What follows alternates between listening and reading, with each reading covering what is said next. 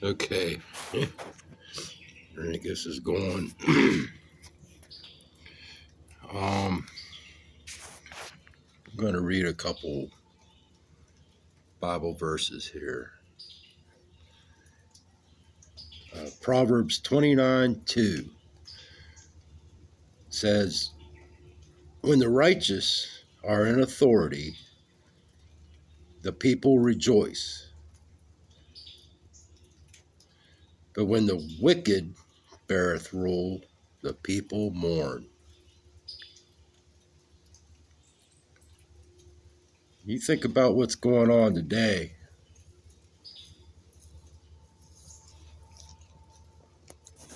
Look at these people that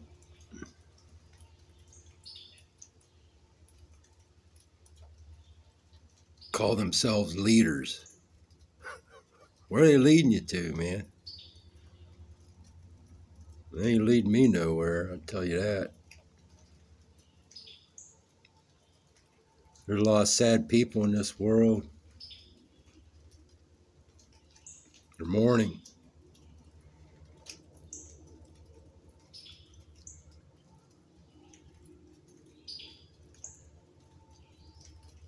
Next verse is 2 Chronicles 7:14. "If my people, which are called by my name, shall humble themselves and pray and seek my face and turn from their wicked ways, then will I hear from heaven and will forgive their sin and will heal their land."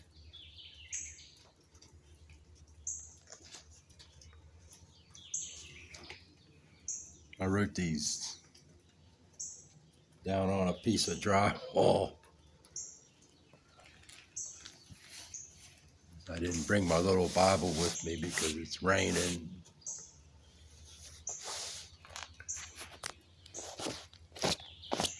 It's just me and Buddy. Debbie stayed back at the new place.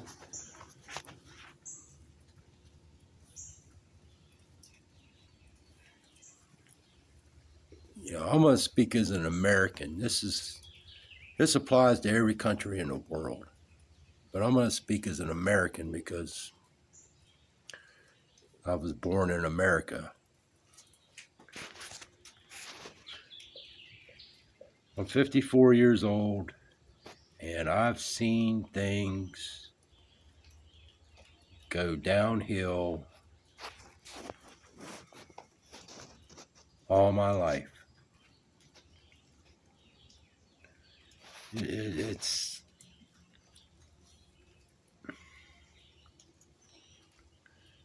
the corruption in government it's beyond belief. I mean, government's always been corrupt. Probably every government has always been corrupt. But this government we have in America, it's not even, it's beyond corrupted. It's perverted.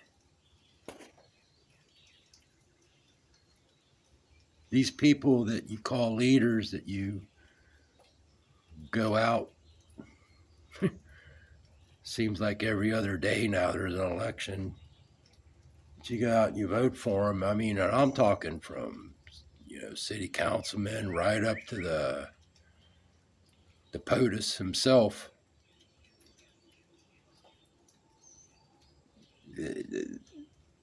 You don't get in these positions unless you're not just corrupted and compromised, but you're just downright perverted.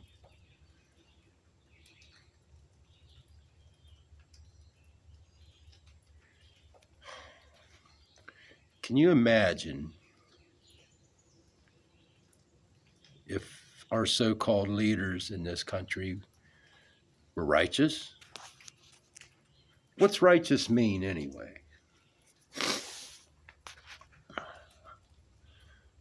Righteousness basically means doing the right thing over and over and over. You do the right thing.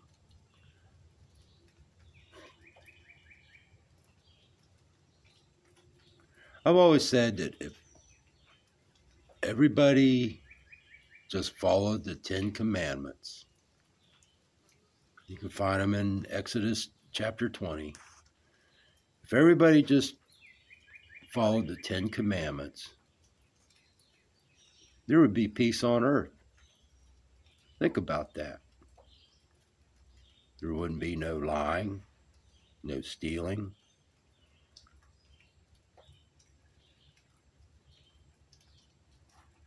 Children would obey their parents.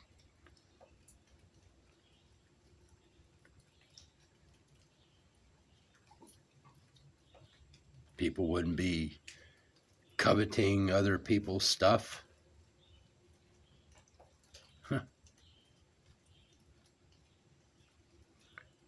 And we'd all love our Creator.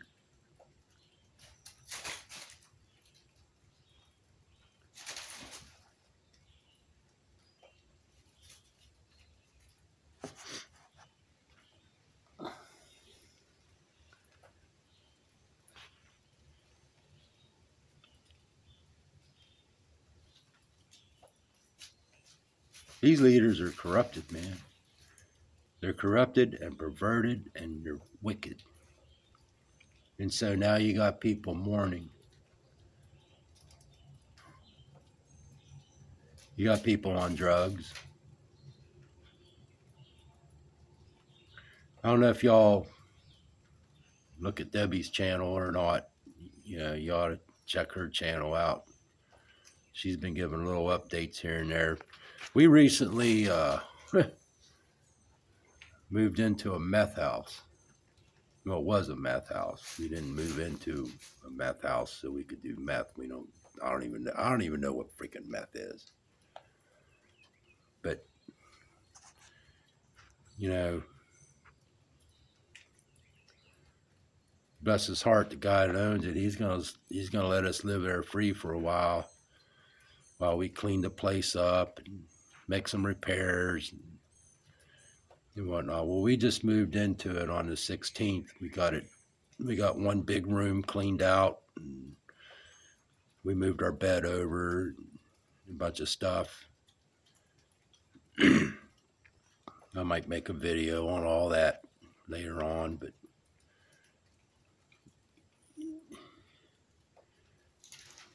the place, it wasn't dirty, it was filthy.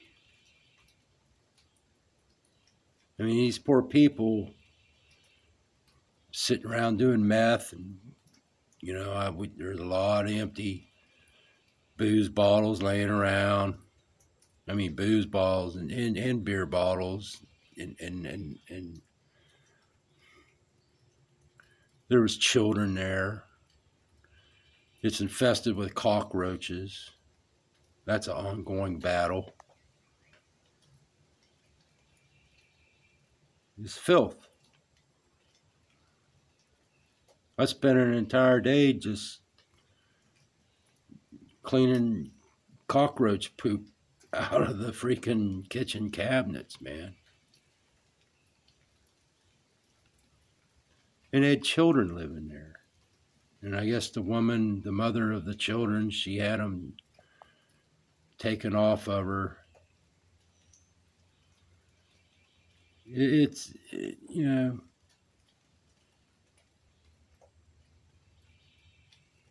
this is just one house in northern Alabama. This is going on all over America. Every little small town has problems like this. We've had the cops come up there wanting to know what we're doing there, where Mary is, blah, blah, blah. I'm like, we don't know Mary. That's the woman's name. Heard a lot about her, but never met her. I pray for her. I pray for her children. Because you might say, well, she had her children taken off of her. That's a good thing. Well, maybe, maybe not. Because a lot of these children,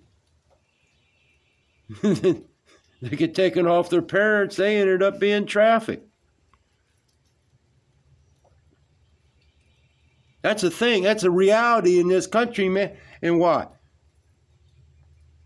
Because the leaders are wicked. And hence, the people have become wicked. I've heard it said the fish rots from the head down.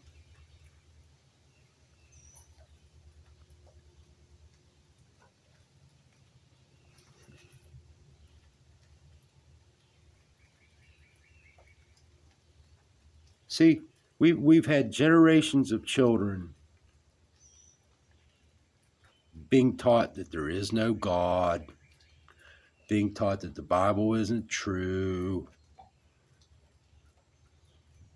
being taught that, hey, if it feels good, do it.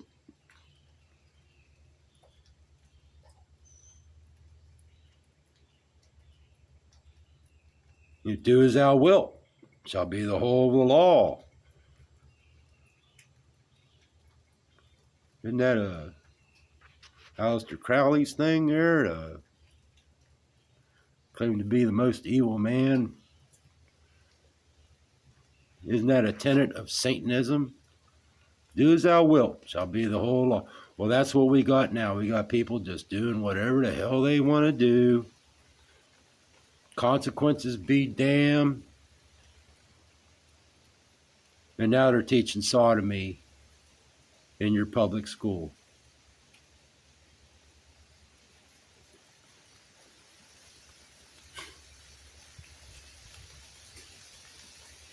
It breaks my heart. If you ain't heartbroken over thinking, if you're an American and you're not heartbroken over thinking what your country has become, you got a hard heart. I don't want a hard heart. I've been down that road. I've had a hard heart. I pray every day, Lord, please soften my heart.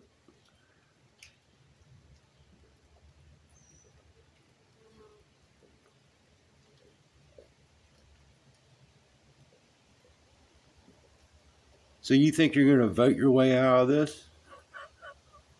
I remember when I was a child, they said, well, Mark, you could be the president of the United States when you grow up.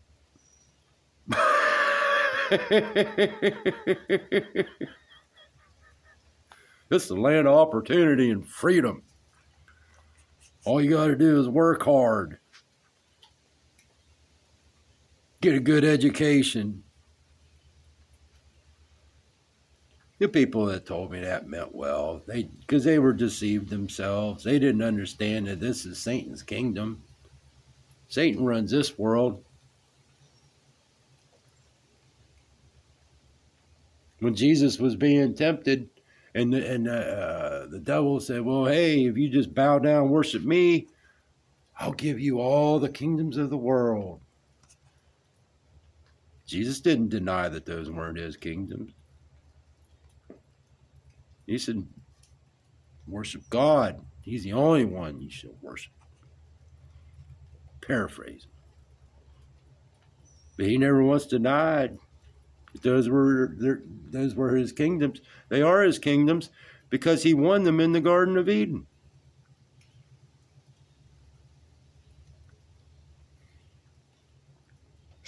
You ain't going to vote your way out of this. Donald Trump ain't going to save you. I'm sorry to tell you. Joe Biden ain't going to save you.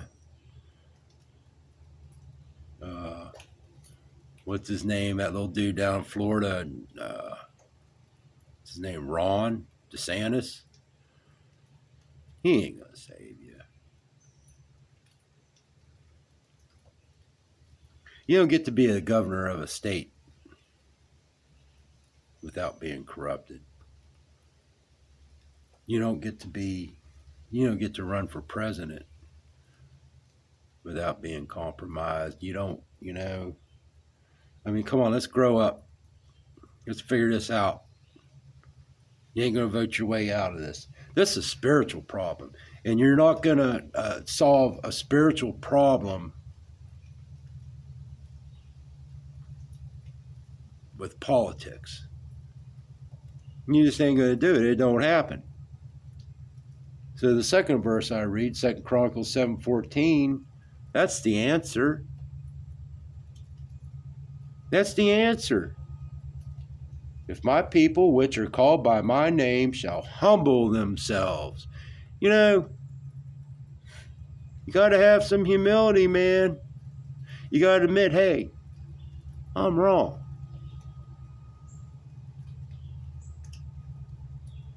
You got to humble yourself before your Creator, before the Almighty living God. Say, hey, Lord, I'm a sinful man. And then, what's it say? And pray.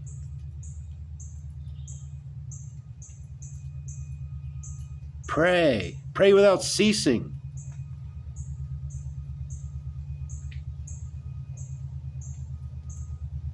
And seek my face. Seek your God.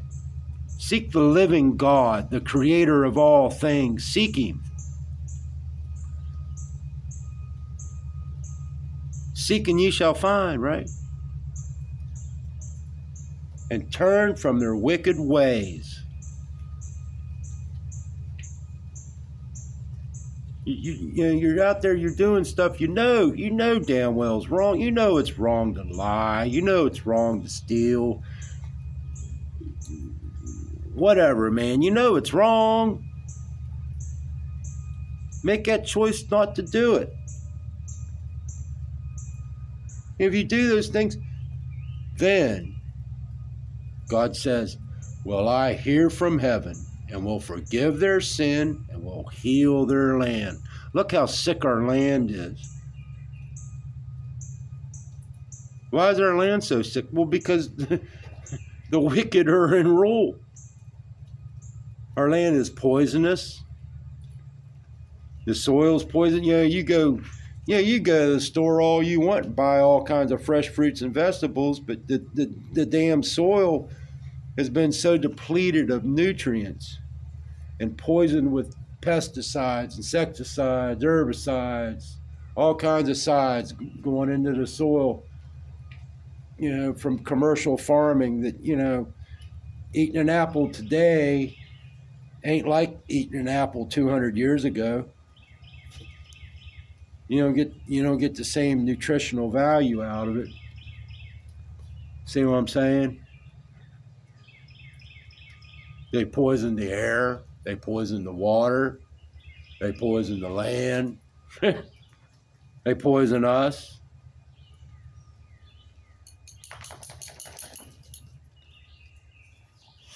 And it's because generations of children have been taught that there is no God.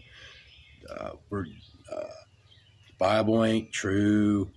We're just a speck on a speck somewhere in the middle of an endless universe. We're insignificant. There's life out there a lot more evolved than we are. Blah, blah, blah, blah, blah. It's all lies. But our children have been taught this for generations now. They try to teach us shit in my school. I heard all the way through college, man. So if you teach children that they ain't nothing but a damn animal, what do you expect them to grow up and be? They're going to grow up and act like animals. There's no consequences. Well, there is consequences. There's consequences for everything you do. I think life is just a series of choices.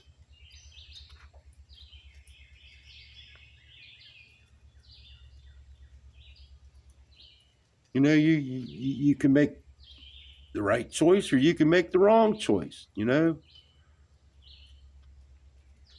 I mean, yeah, there's a lot of outside influences, like especially when you're a little kid, there's circumstances way beyond your control. But I think once you become of age, life's just a series of choices, man.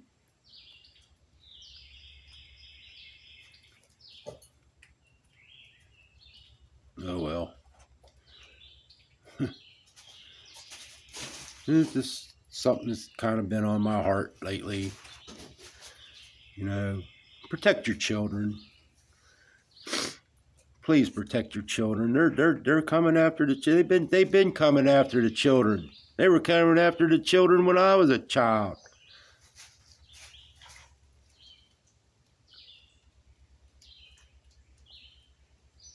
Pull your kids out of school. These schools, I call them public hellholes because that's what they are. It was a hellhole when I was in school. I couldn't imagine going to school now. They have lockdown. They have armed guards. They have fences and, you know, all this crap. I didn't have that when I was in the 70s. When I was in grade school in the 70s, man, my mom walked right in that damn school. Anytime she went, she walked right over to the classroom and say, hey, I'm picking Mark up.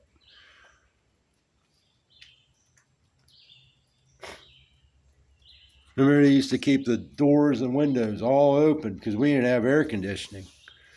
So in the hot days, in the fall, in the spring, you know, they'd have all the doors wide open. You get a breeze down through the hallway. You get a breeze through the rooms. It ain't like that now, man. You got to be buzzed in. You got to be approved. You got to show proof of who you are, blah, blah, blah. They're prisons. They're teaching your children how to live in prison. At least when I was in school, they was teaching me how to live in an open-air prison, but they're literally teaching your children how to live in a freaking prison, man. I had a friend, you know, her child had something going on at the school, and they locked it down, and she's like, you know, I'm so glad they locked the school down, because then I know he's safe. And I'm like, what is wrong with you? You don't know your child's safe unless he's with you. Your child ain't safe with. And now look at, you got all these sodomite teachers teaching your children sodomy. It's in mainstream news now. Hello, it ain't a conspiracy theory, whatever the hell that even means. It's fact. There's billions and billions of dollars behind it. Behind what? Behind the agenda. Protect your children. That's all I'm saying.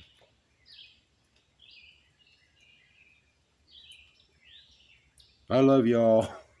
Y'all take care. Be safe, man.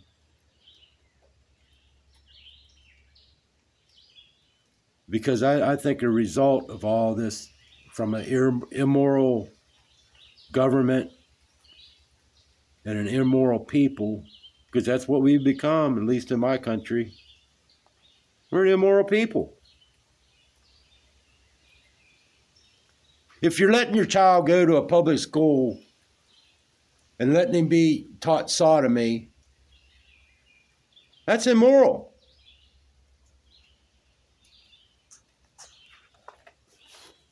I'm sorry.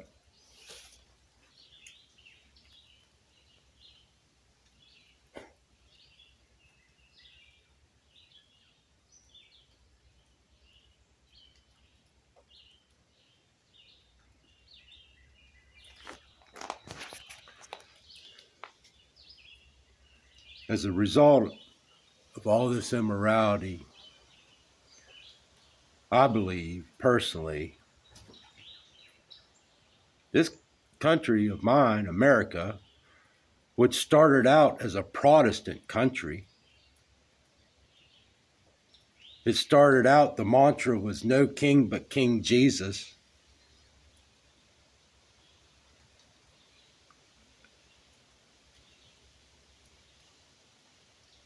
But it got fat and lazy, and now it's immoral. And because the so-called leadership is completely immoral, the people have become completely immoral. I believe this country is under God's judgment. So, and I don't think we're going to stop it.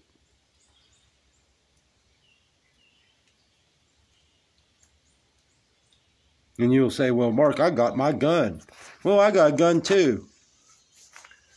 What's that even mean? What's the gun for? Oh, here we go about guns. Well, what's the Second Amendment for? It's the Second Amendment because it was supposed to protect the First Amendment. Okay?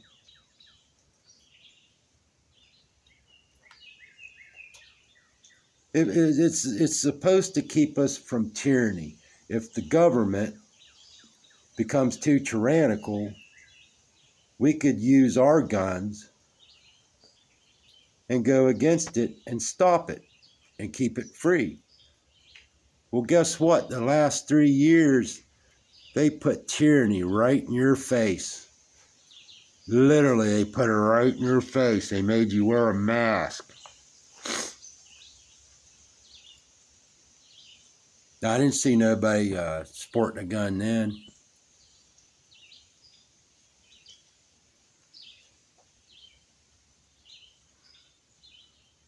And they say, well, shit, they're going to wear the mask. Hey, let's give them a poisonous concoction and make it, shoot it right in their arm. Just shoot it right in their arms. And if they don't do it, we'll take their job away from them. I didn't see any guns. I've seen a lot of shots fired, but I didn't see not one gun.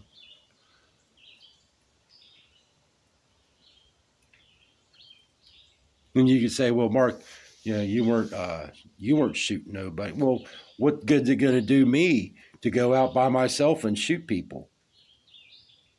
What good? It has to be in mass.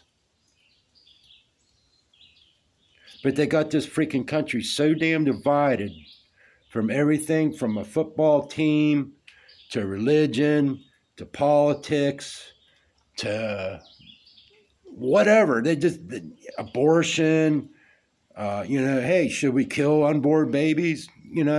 Come on. This country's gone. This country's toast. This country is under God's judgment. And the only thing that will save it is repentance.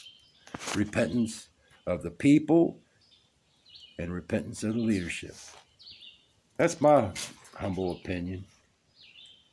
But what do I know? Y'all be safe. Bye.